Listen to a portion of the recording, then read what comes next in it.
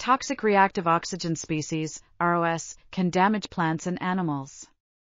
Inactivation of reactive oxygen species, ROS, in plants is important for their growth and development.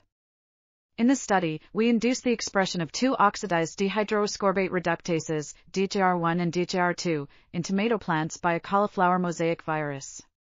Transgenic tomato plants were able to survive salt stress and methyl viologen stress, and they also showed enhanced tolerance to salt and MV stress. These results indicate that DHR1 and DHR2 can enhance the antioxidant capacity of tomato plants and their capacity to scavenge reactive oxygen species. This article is titled Enhanced Ascorbic Acid Accumulation Through Overexpression of Dehydroascorbate Reductase Confers Tolerance to Methyl Viologen and Salt Stresses in Tomato and was authored by Qingzhu Li, Yansu Li, Chaohan Li, and others.